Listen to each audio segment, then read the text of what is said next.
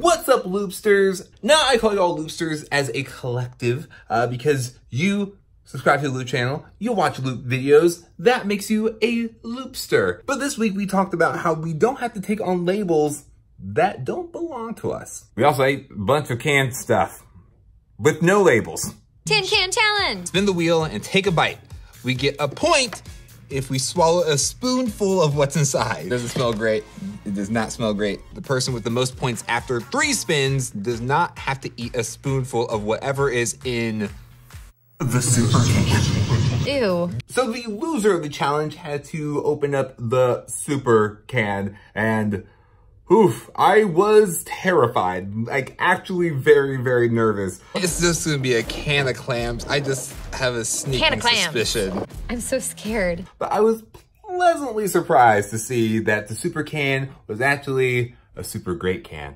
It's peaches! What a delightful surprise! But I mislabeled the super can. And I think we tend to mislabel not only ourselves, but other people a lot. We look at people's actions or what other people say about other people, and then we label them because we think it's okay to label people, and it helps us to categorize people so we know who to not talk to and who we can go near and who we can gravitate towards. But here's the thing, much like the super can, we can be bad at labeling things, especially people. There's a verse in the Bible, Ephesians 4:29, that says, "Do not let any unwholesome talk come out of your mouths, but only what is helpful for building others up according to their needs, that it may benefit those who listen." What we say about ourselves and others has the ability to benefit or take away from people. And that's why we don't want to be wearing labels that don't belong to us. Because we don't want ourselves or other people to be thinking that they are something or we are something that we're not. Much like the super can, we also might miss out on something really great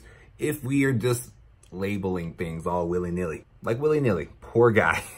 My name's William Nilliam! So remember, you do not have to take on a label that doesn't belong to you. Speaking of good labels, what we are doing very soon on The Loop Show is we are going to share with you some of our favorite YouTube channels. Not the best or the worst, but just some of our personal favorites. Let us know what are some of your favorite YouTube channels that you hope makes our list.